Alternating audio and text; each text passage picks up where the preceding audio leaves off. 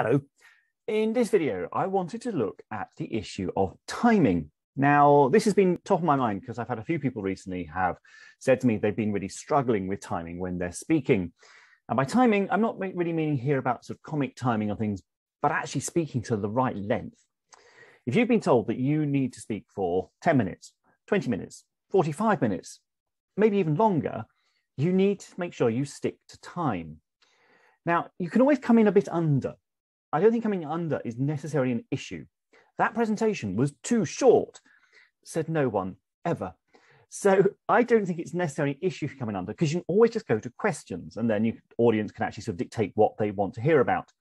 The big issue, though, is running over.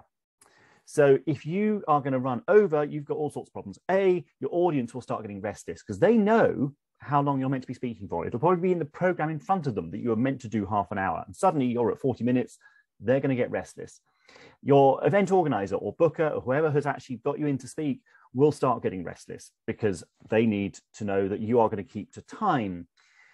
You're also doing a disservice to whoever's following you. If there's another speaker following you, then suddenly they've got less time or they're going to start late. So you really do need to speak to time. A couple of tips, ways to do it. First of all, I would not rely on a clock, because to do that, you have to know exactly what time you stood up to speak. Now, you may have in your head, oh, I'm due to speak at 12:10, but if the event is running slightly early or slightly late, you may not have stood up at 12:10. So I would really suggest you rely on a countdown timer. Now, I use an app. This is called P-Clock, P-C-L-O-C-K on iPhone. I believe it's called Presentation Clock on Android. And all it does is you can set it for a number of different times, and it will then count down how much time you've got left. I tend to have it set so if I'm doing a half-hour talk, at 5 minutes, it goes to yellow numerals. At 1 minute, it goes to red numerals. And then if you get to 0, it will then start counting up in big flashing red numerals, which tells me that I've overrun. Doesn't happen very often. Very occasionally, I will do a little bit. So you really do. I think that's a really excellent app to use. It's called P-Clock or Presentation Clock. It's about 99p on the App Store. It has dug me out of a hole a number of times, and I have a number of different lengths of timers set on here. It means you do have to remember to hit play as you go on to start it, and then I just tend to put it on a table or even on the floor or on a lectern, somewhere around me. Very occasionally, I will actually ask somebody sat in the front row to hold it, and I'll sometimes make a feature of it, and I'll say, oh, look, this is my timer. Can you hold this?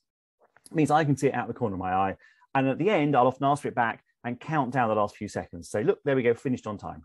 So you do need to have something to count down. Now, if you're in a big conference, a lot of conferences will actually have countdown timers in front of you and it'll be preset for you.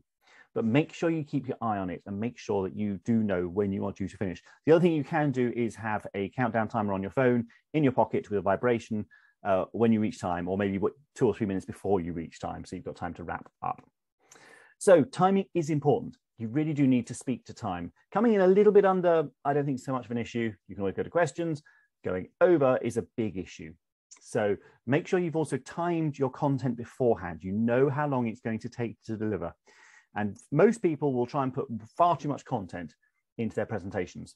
Strip it out, edit it, let it breathe, and better to come in just slightly under time or bang on time than run over.